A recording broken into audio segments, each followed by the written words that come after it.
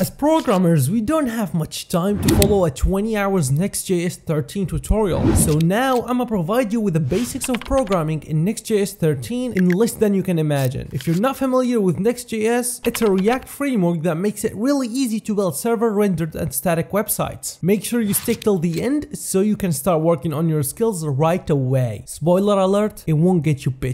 To get started with Next.js, you have to create a project folder, then go inside your terminal and write with me npx create next app add latest. It'll ask you a couple of questions, and since I won't be easy on you in this tutorial, we'll go the hard way. TypeScript yes, ESLint yes, Tailwind yes, source directory yes, and app route yes. Now you have the project, time to leave all your distractions and focus with me. The basics of Next.js are really simple. All you need to do is create a component for each page in your website. Then you can use the next link component to create links between your pages. For example, let's say you want to create a website with two pages, a home page and a contact page. You would create two components, home and contact, and then use the next link components to create links between them. Once you have your components created, you can start serving your website using npm run dev. This will start a development server on port 3000. Now let me ask you a question. What do you call a Next.js developer who's really bad at their job? A Reactless developer. What the f?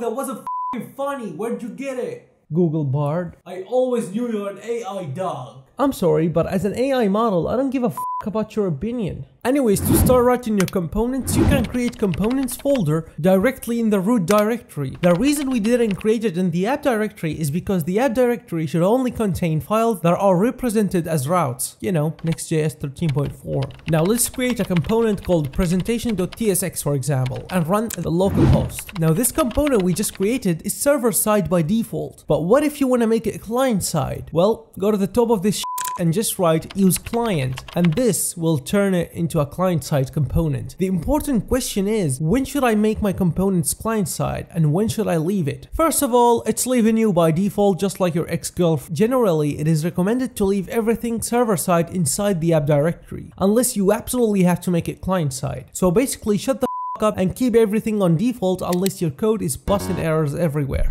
Now about routing. Let's say you want to make a hot chicks route. You have to do it this way. Navigate to your app directory and create a folder named hot chicks, and you're good to go. Also, if you want to create nested routes, just keep nesting folders and that will result in nesting routes. Now for the part we all hate, data fetching. I'll make it as quick as possible. Get your JSON placeholder API link, go to your page.js inside hot chicks, and then just write with me. Create your asynchronous function and give it the params. Then fetch your data in a variable called result and catch your using a variable called data. And you're good.